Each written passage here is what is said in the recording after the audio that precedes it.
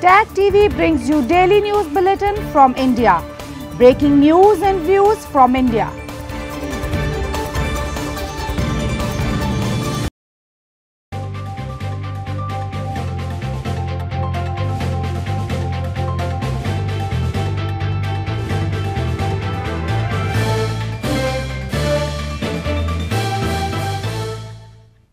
Good evening. Welcome to South Asia Newsline. I'm Surbhi Sharma. Here are the top stories we're tracking for you on Thursday, the 9th of January.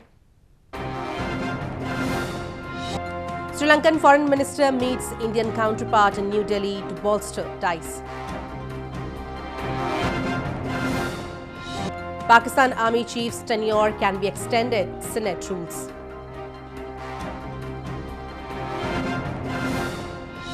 And 69 Taliban fighters surrender in western Afghanistan.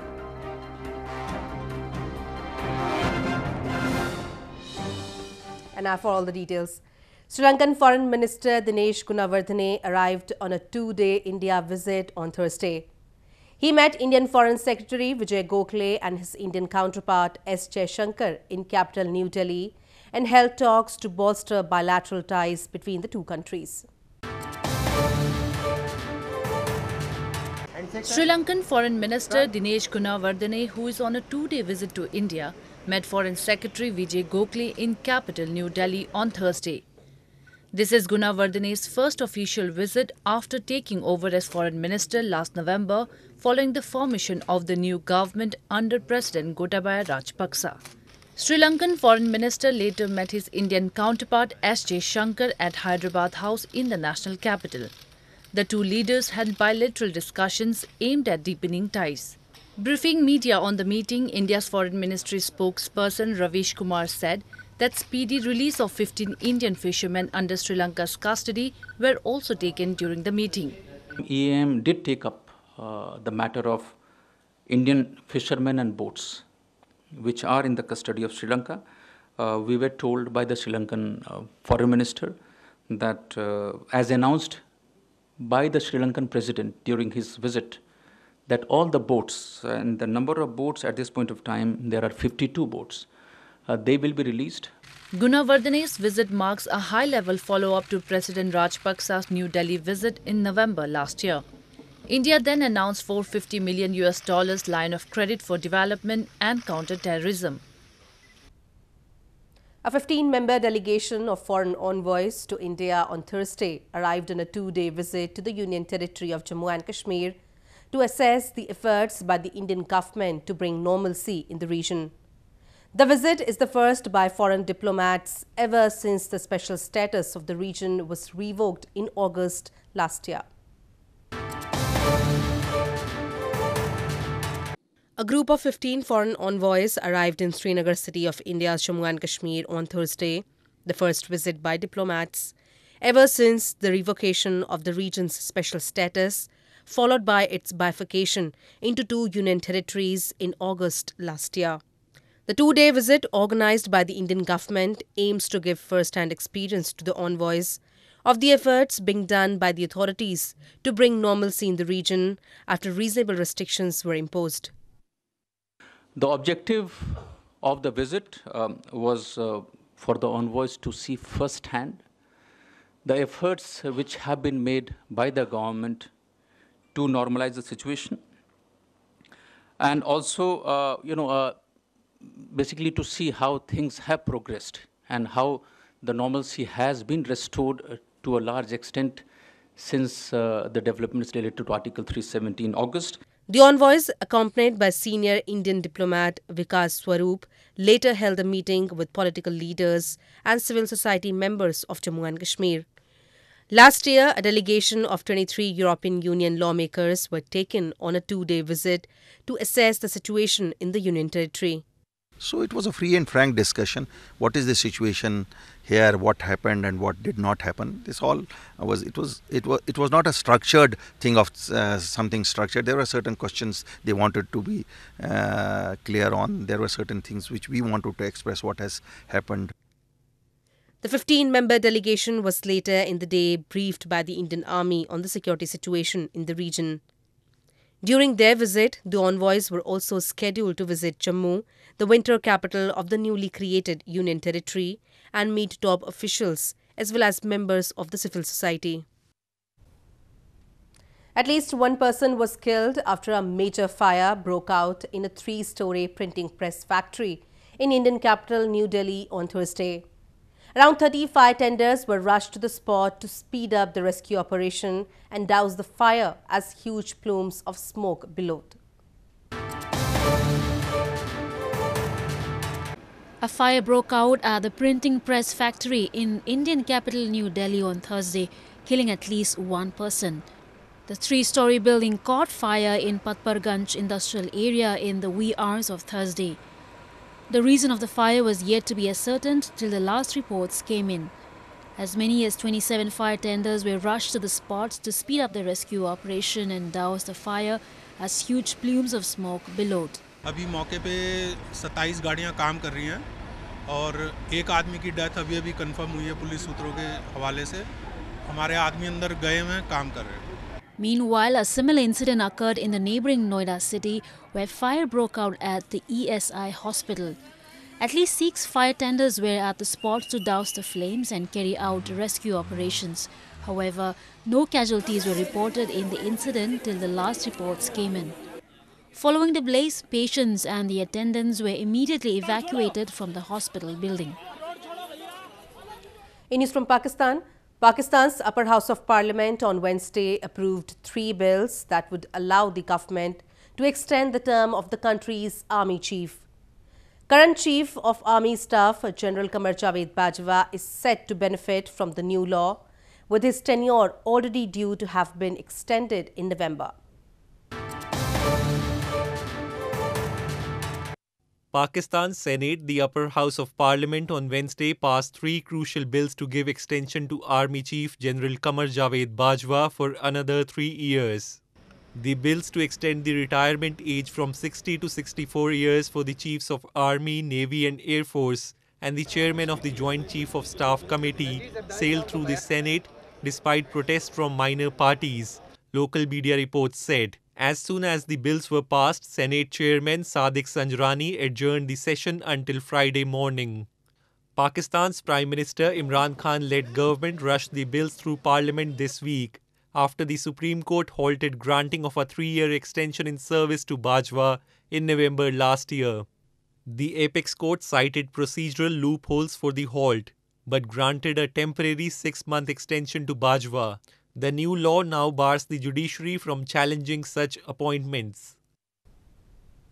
Moving on, load shedding continues to be the major concern among the people of Pakistan-administered Kashmir.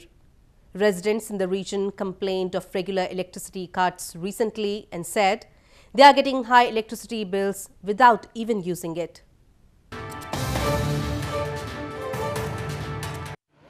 Long hours of load shedding have continued to disturb locals in the illegally occupied region of Pakistan-administered Kashmir. Residents claim they get electricity only for 4 hours out of 24 hours in a day, and even then they have to pay high bills for the electricity which they never use. They call it an injustice done to them at the hands of administrators who, according to their wish, cut electricity for long hours and give it back accordingly. बिजली मिलती थी, उसके बाद bill आती है 10,000 रुपये 15,000 रुपये bill आती है महीने की. ठीक है, बहुत ज्यादती करते. तो हमारे जो रंजाटे की जो बिजली है इसका बहुत लोड शूटन होती है, सुबह भी होती है और शाम को भी होती है और दिन को भी होती है. किसी वक्त 2-2 घंटे 3-3 घंटे 1-1 घंटा लोड शूटन करते हैं. तो मर्जी आई तो खोलते हैं, मर्जी आई तो चलाते हैं. Locals in Pakistan-administered Kashmir have long blamed Islamabad for depriving them of their basic rights, claiming the agenda is to keep the region underdeveloped. The region was illegally occupied by Pakistan more than 70 years ago. Around 69 Taliban militants have surrendered to the army in Afghanistan's western Ghor province amid military pressure, an official has confirmed. Ghor province has been the scene of heavy clashes between Taliban militants and government security forces for long.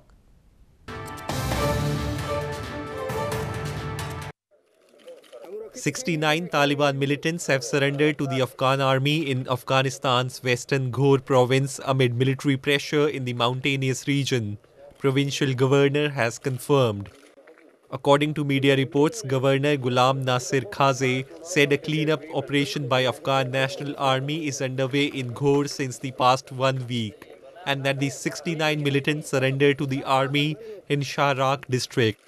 Khaze added the surrendered militants also handed over 60 rounds of guns to army officials, and the army personnel also found an ammunition cache based on a tip provided by some former militants.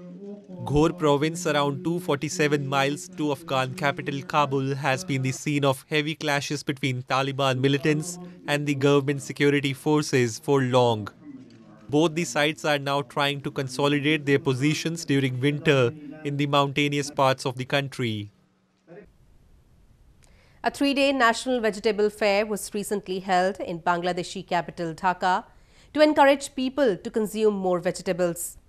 The fair exhibited a range of agricultural, food and traditional products manufactured by small entrepreneurs at grassroots level. A 3-day national vegetable fair was recently held in Bangladeshi capital Dhaka to encourage people to consume more vegetables. The theme of the fair was Safe Vegetable for Good Health and Nutrition and was organized by Bangladesh's Ministry of Agriculture. Organizations from rural Bangladesh areas set up stalls showcasing a range of agricultural, food and traditional products manufactured by small entrepreneurs at grassroots levels. Bangladesh government has been organizing such fairs for several years in a bid to ensure safe vegetable production, sound health and nutrition for consumers. Visitors would soon get to see a visual treat as the process of sowing of bulbs is in its final stage at a famous tulip garden in India's Jammu and Kashmir. A dedicated team of floriculture experts and gardeners are busy in the process despite harsh cold. Visitors would soon get a visual treat as sowing of tulip bulbs is in its final stage at Asia's largest tulip garden in India's Jammu and Kashmir, a prime attraction for tourists from around the world. The Department of Floriculture, like every year, has imported tulip bulbs from Holland, which is globally renowned for its tulips. A dedicated team of floriculture experts and gardeners are busy preparing the land, cutting the beds in different patterns and sowing the tulip bulbs despite cold weather conditions. Despite of this कि यहाँ पे थोड़ा मौसम बहुत chilli है, minus temperature है, but जो भी हमारे जो एम्प्लॉइज़ हैं, गार्डनर्स हैं, सब यहाँ पे मिलके इस वक्त काम कर रहे हैं ताकि इसको फाइनलाइज दिया जाए, फाइनल प्रोसेस कंप्लीट हो जाए. आपको पता है कि चलाई कलां का मौसम चल रहा है, हम इस वक्त खुशहाली का फ़ायदा उठा रहे हैं कि ताकि हमें ये टूलिप जो है अपने टाइम पे यहाँ पर लग जाए और जब टूलिप गार्डन खुल जाएगा तो इंशाल्लाह हम चाहते हैं कि यहाँ से बहुत सारे सियाह आए और इसका बहुत अंदाज़ा खूब नज़ारा उठाए. A festival is held annually at the garden in the month of April when tulips are in full bloom. The sprawling tulips of varied colors make the garden look like a silken carpet with intricate designs. Well, that's the way it was in South Asia this evening. Before we conclude, the top stories once again. Sri Lankan Foreign Minister meets Indian counterpart in New Delhi to bolster ties. Pakistan Army Chief's tenure can be extended, Senate rules. And 69 Taliban fighters surrender in West Afghanistan.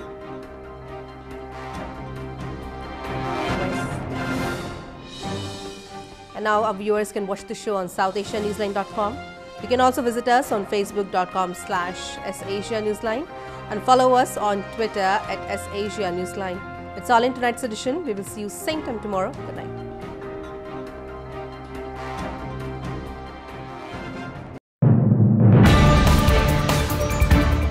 TAG TV brings you daily news bulletin from India. Breaking news and views from India.